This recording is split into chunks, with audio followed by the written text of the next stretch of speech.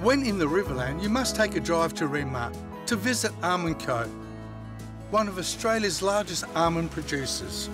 Australia is the second largest producing country of almonds, but we're poor cousin to California, who have got 1.6 million acres of almonds.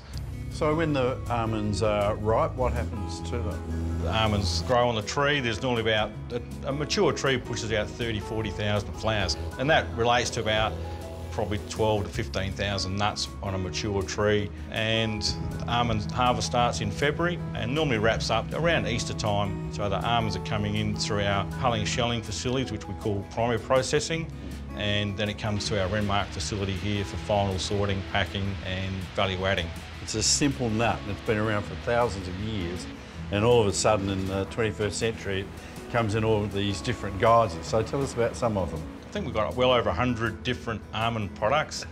Natural almonds, we blanch almonds, we roast almonds, most of the things in your breakfast cereal or muesli bar would be coming from here. We also make almond paste, which is a sort of a newer sort of product over the last couple of years, which is the key ingredient into almond yogurts, almond milk. Almonds are such a versatile product. As we process the almonds, we're able to reclaim the product that doesn't meet a certain grade and then value add that in another process. So very waste efficient industry.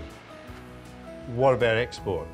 The Australian industry, for instance, this year will produce around about 120,000 metric tonne of almond kernels, and the domestic market is around 25 to 30,000 tonnes. So yeah, it's a major export crop. It's the most valuable horticultural export that Australia has.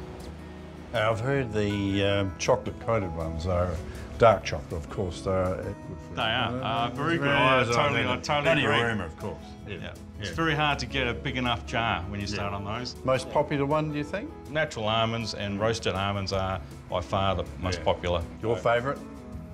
Well, I like the chocolate medley, like you. Yeah, so we've got white chocolate, milk chocolate and dark chocolate. Fantastic.